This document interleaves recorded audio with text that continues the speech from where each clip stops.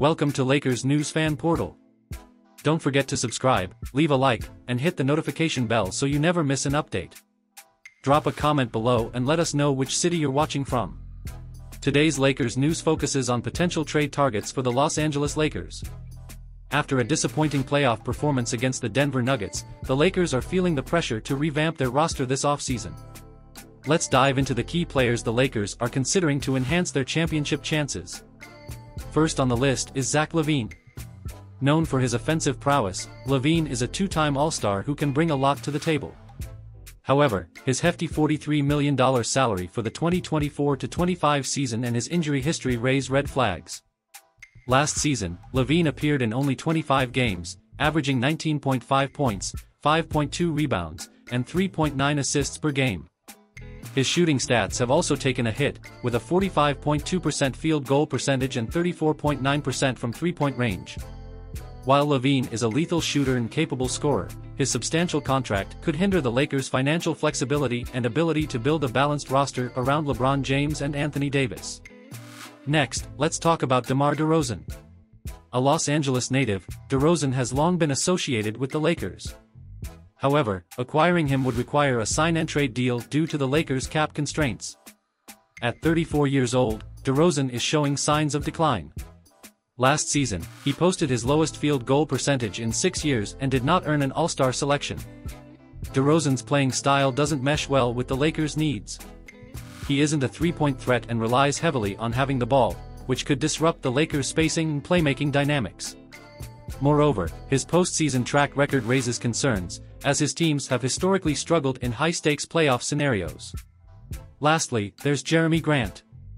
The Lakers are prioritizing two-way players this offseason to address their roster imbalance. Grant fits the bill with his 40% three-point shooting, ability to drive to the basket, and strong defensive skills. However, his contract presents a significant financial burden. Set to earn $29.7 million next season with his contract extending through 2028, Grant would become the third highest-paid player on the team. While he brings valuable skills, overpaying for Grant could limit the Lakers' ability to sign other key contributors. Grant is a solid player, but not a franchise cornerstone, which makes his high salary a risky investment for the Lakers. To summarize, the Lakers are focused on making smart moves to strengthen their roster without compromising their financial flexibility. Zach LaVine, DeMar DeRozan, and Jeremy Grant are all talented players, but their potential acquisitions come with significant risks. The Lakers must weigh these risks carefully as they navigate the offseason. Stay tuned to see how the Lakers manage their trades and who they ultimately bring in to complement LeBron James and Anthony Davis. Hey Lakers fans! Welcome back to Lakers News Fan Portal.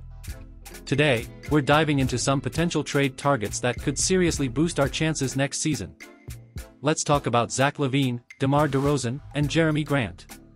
I'm excited about what these players could bring to our team, and I want to share my thoughts with you. So, grab a drink, sit back, and let's chat. First up, Zach LaVine. Man, this guy can score.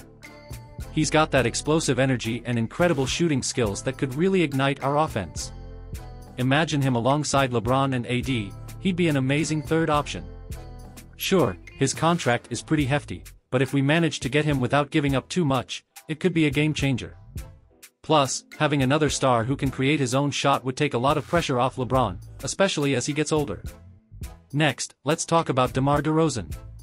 He's been linked to the Lakers for what feels like forever.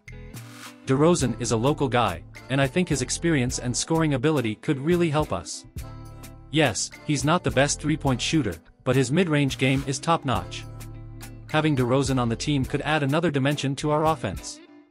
He's also a solid veteran presence, and you can never have too much of that, especially with our championship aspirations. I know there are concerns about his fit, but with the right adjustments, he could be a great asset.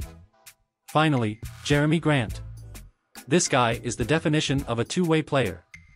He's a solid defender and can knock down threes, which is exactly what we need. Grant's versatility would be a perfect fit for our team, especially with our need for strong wing players.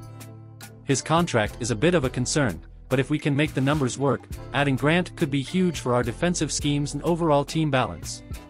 He's not just a role player, he can be a significant contributor on both ends of the court. Overall, I'm really optimistic about these potential moves. Sure, there are risks, but the potential rewards are huge. If we can bring in one or more of these guys without breaking the bank or losing too much depth, our Lakers could be right back in the championship conversation. It's all about making smart moves and finding the right pieces to fit around LeBron and AD. I trust our front office to get it done. What do you guys think? Let me know in the comments. Thanks for watching Lakers News Fan Portal. If you enjoyed this video, be sure to subscribe to our channel, hit the notification bell, and leave a comment with your thoughts. Don't miss out on more Lakers news and updates right here on our channel.